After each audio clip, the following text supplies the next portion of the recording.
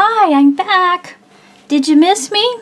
Well, I had a little video snafu there. My battery died, but it was the perfect place. So I hope you were able to get the top part of your fence post painted, and now we'll move down to this part. I switched to a smaller brush, and it's nice and damp too. I blotted it on my paper towel, and I will go ahead and wet this area. That way I can paint it to match the rest of it. Applying the burnt sienna first, as before, over the entire area.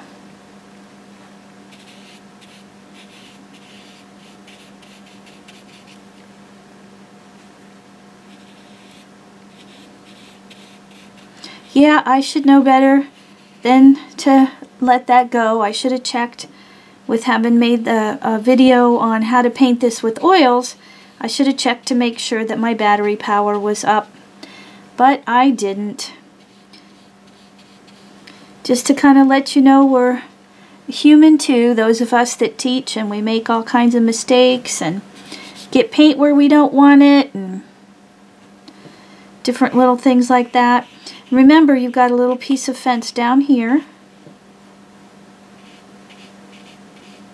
and we could also add a little burnt sienna in there.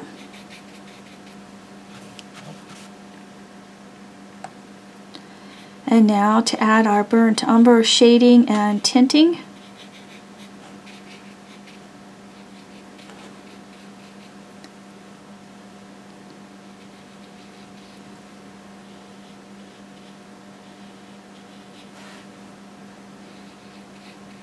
As you can see, I'm painting a lot with just the corner of my brush, tucking it down in these places.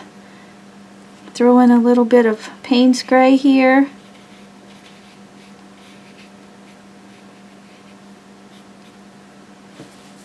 And I do have some other brushes sitting over here on the side, and I did moisten those before I set them here.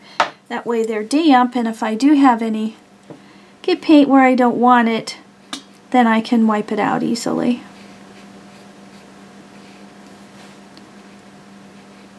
This is actually the first time that I've ever painted with it by getting the area wet first. Usually I just go with the 10% wet brush. So let's see what would happen if, since this is dry now, if I'd come back with, say, a little bit of a side load of burnt umber and maybe streak it with a little burnt umber. And it's dry. Make sure it's dry before you do something like this. Like I said, we all know what it's like when we forget.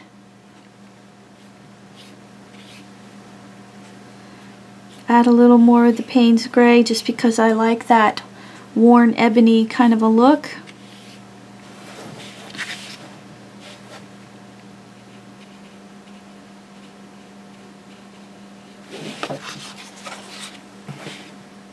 And I could add a little bit more of it down into here, a little more shadowing. So for now, I am going to call that part done. We will move down now to the pansy.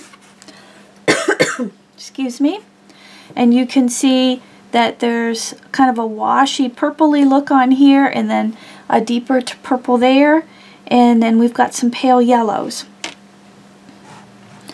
I think the purple has a little bit of a blue cast to it. I'm getting out dioxazine purple and just a dot. But I'm also going to get out some ultramarine blue, again just a dot, so that I can blue it up a little bit. And I will choose a brush that I feel is a comfortable size to fit in these petals. You want to go as big as you can to control it so you have less brush marks, but if you're terribly uncomfortable with it, then it's not going to work good for you. So I dipped my brush in water. I'm going to blot it on the paper towel. I think twice. I don't want it real wet this time. And I've got a little bit of the dioxazine purple on the corner of my brush. You can see how intense it is. So for these back two petals here,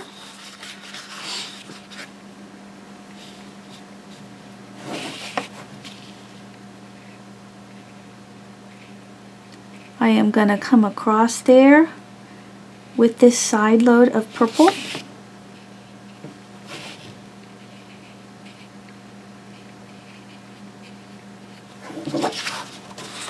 I'm going to wipe my brush off,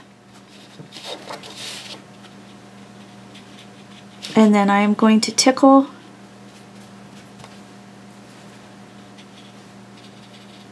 that edge there. I want it to have a little bit of a washy, thin look. Having trouble with this brush.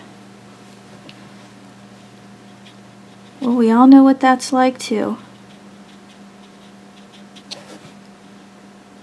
I'm just going to leave that to dry. I can always add more paint, but it's hard to take it off. And I'm going to come back and I'm going to do, I forgot to add my blue. Okay, so I tipped into both of the colors. And now I'm going to do the same thing around the edges of the next two petals.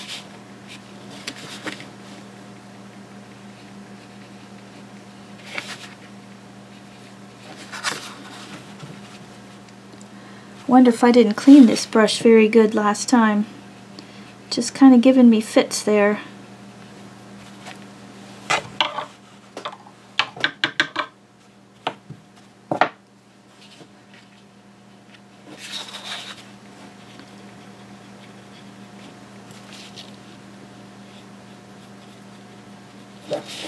We want to keep the purple mostly up here around these edges because we're going to add some white then.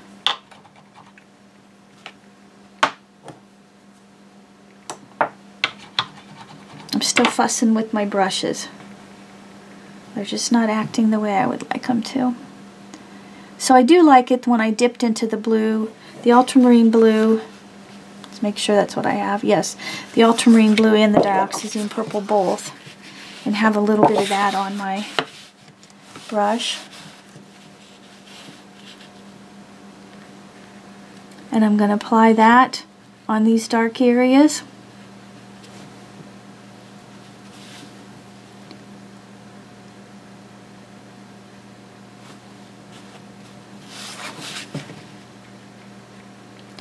And the trick to this, and the hard part about this, is controlling the water. And I am having some trouble today.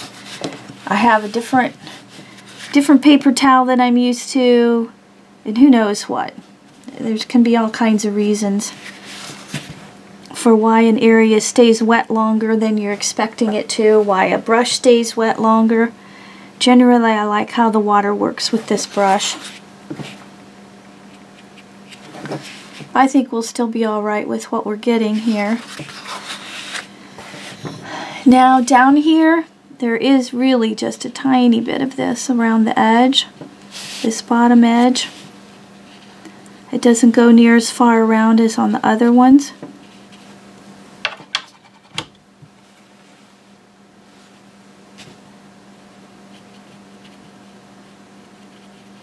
And I have usually done this on canvas, so it does have a different feel to me. I don't have the texture that I'm used to on the canvas. But you're going to have something basically like that. And if you can see on the photo, it looks like that, where it's a little bit splotchy and everything, just like I did, even if I didn't do that quite on purpose. I will grab a tiny bit of paint and come over here and put a little bit on my bud. The main thing is you want to keep your paint soft. Sorry about my arm there. I'm going to grab some yellow, and I am using Hansa Yellow Medium. Again, a drop. And these petals up here that I did first are already dry. They are very pale. So I am going to need to get out just a really, really, really tiny amount of yellow. So I'm working it into my brush, and I'm going to blot my brush again. I don't want there to be much paint. If you look at the photo, it's practically white, and it's also very pale on these ones as well.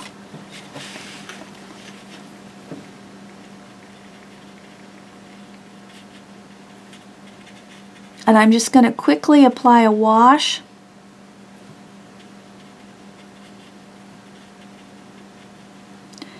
Of this color.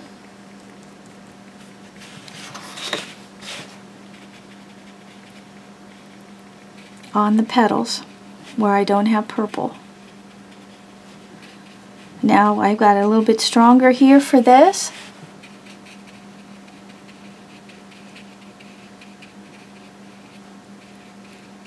And it's turning out pretty.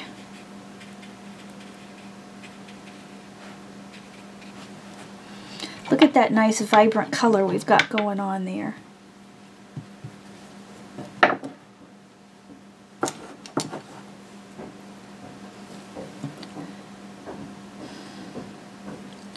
I'm going to come out with just a little bit more paint. And I'm going to touch it around these edges. I want those edges to be just a little bit darker. Mainly because that's what I see on the photo of my reference photo.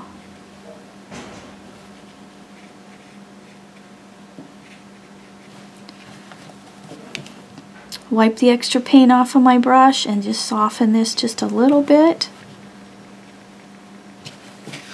Like I said, there's definitely a learning curve to this, and I haven't perfected it either. Every time I try it in different conditions, you know, I might have something different happen like I am here. It doesn't mean it doesn't come out pretty, but my water is having a little more trouble with that.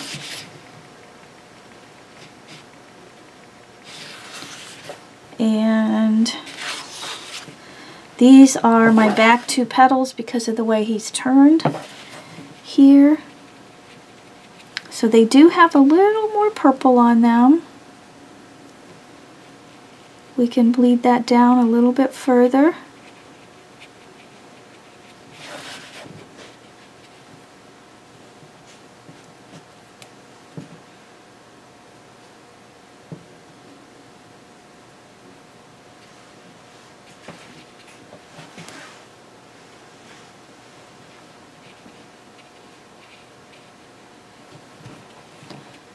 It's one thing you can keep adding layers with this and darkening some areas and getting it a little richer. I am going to add some more yellow to this area because in the photo this part is a lot brighter yellow.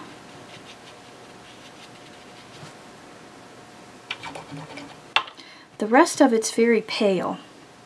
So I'm going to leave that the way it is. And now I move on down on my bubble palette. I'm going to add some greens. I know in the bottle the green gold doesn't maybe look like what I'm going to want, but I have used it before and it does work out really well. It's a beautiful color with the phthalo green yellow. Try a little bit of that.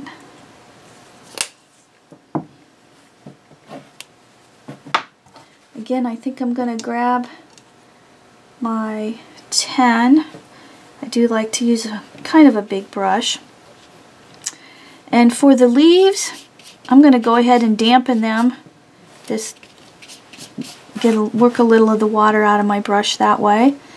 And I'm working the green gold into my brush, and I'm going to apply this on the lighter areas, which is along the arch and along the top edge of the ripples. I wipe the extra paint out of my brush. Ooh, this might not be quite what I wanted. Well, I have some sap green here. We can throw that in as well. It's always a learning experience. Seems like I use sap green a lot, so I thought, oh, let's try this other color.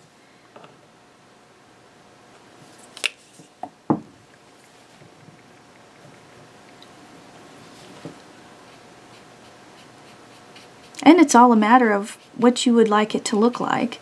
And I don't mind kind of playing with it and trying another color if I didn't like the one that I just used. Doesn't hurt anything to put some more layers on. In fact, it gives it some depth. So I think we're good with that leaf. It looks pretty. It goes good with what we've got.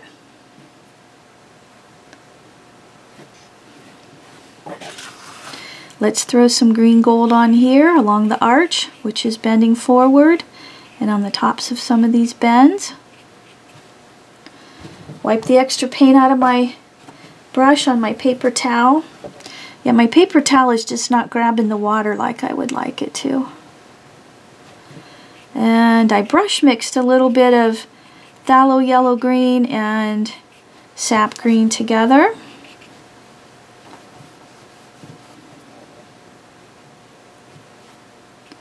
So I always say in my instructions, you know, practice a little bit until you can get the feel of how you want the water to work for you. A lot of times I use old socks for my paper towel instead. They can hold a lot more water.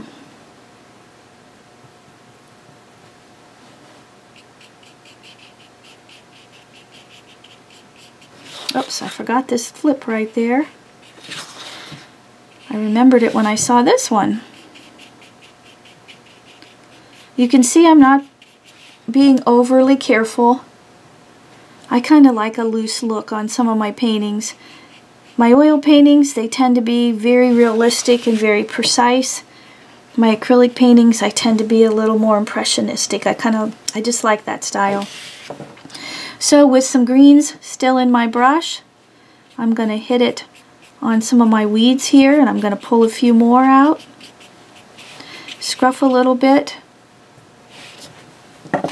on the ground. Pull up some of my weeds.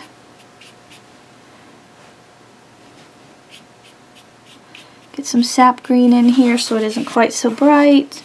Scruff a little more ground. Oh, yep, let's catch our stems here.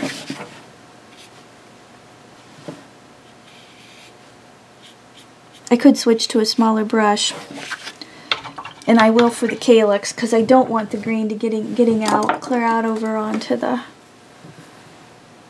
background. Ooh, too bright.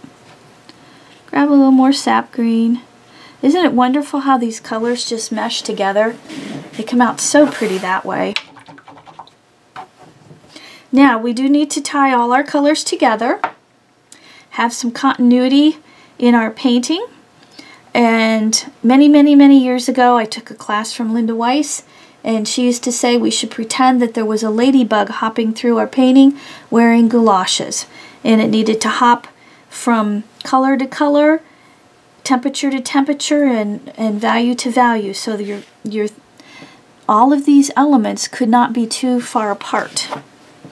So I like to pretend that the viola is blushing on here if the sun is coming across and it's throwing just a little bit of a blush with the purple.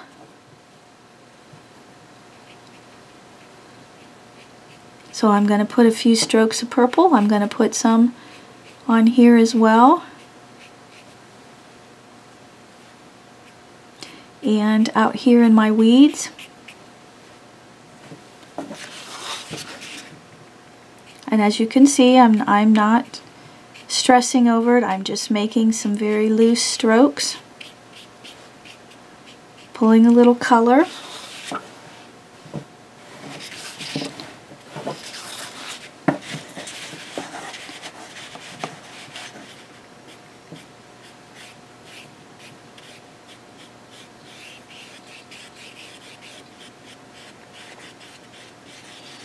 I even pulled a little bit right over on top of my pansy.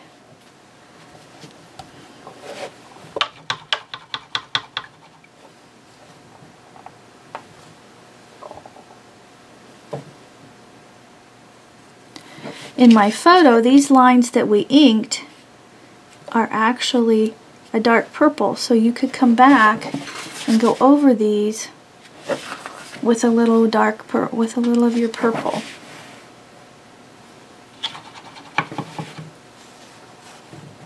I really like this green gold. I think I'm going to throw a little bit of that up into here.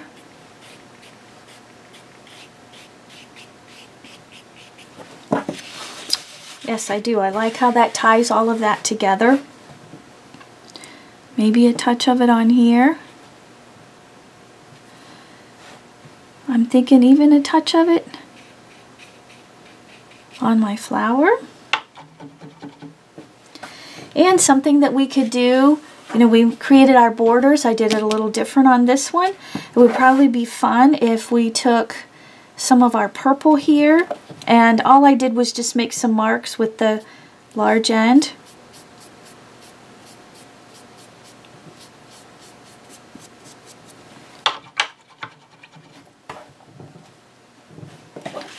Just throw a little bit of our purple colors, ultramarine blue and dioxazine purple, hot here on our corners to pull it all together. I could take the larger brush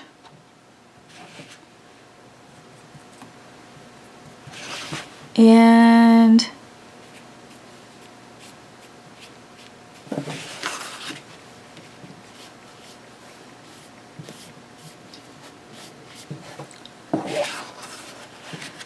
stroke some of my greens. I need another drop of my sap green. Maybe I need to throw some of my browns in there. It just needs to not be quite so bright. But this is something fun that you could play around with.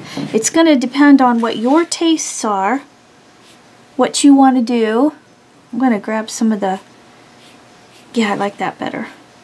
The burnt umber here, because I still have some of that on my palette.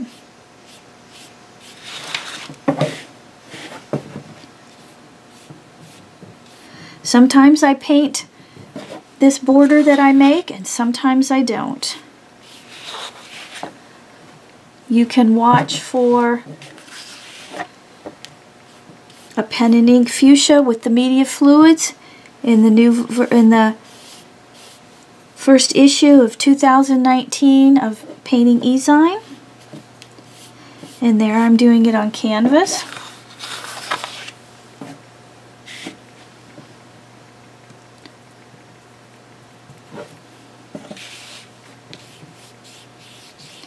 Now this time I got into a little more of that sallow yellow-green. Kind of interesting there. So then I probably better go throw a little bit of that into the other sides.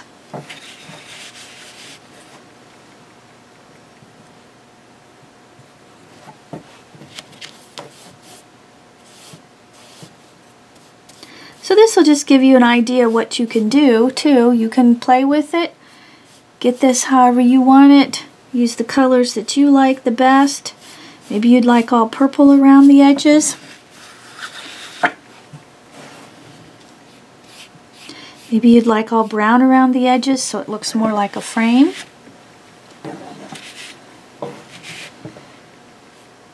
Best way to learn is to give some of these things a try.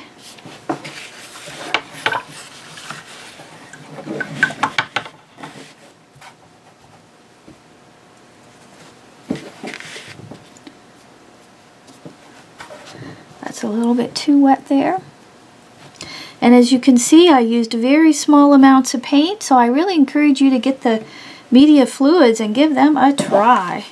Look how gorgeous and vibrant this picture came out. And we had a lot of fun doing it.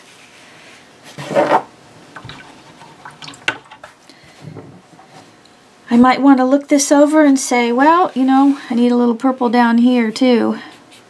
Let's drag some purple in. I like that. I think that anchors it a little bit. I don't think I need purple everywhere, but I felt like I really needed it down here to help anchor the piece. So thank you so much for joining me today, and if you have any questions, just give me a holler. You can find me in the members section of the SDP, and happy painting. Bye.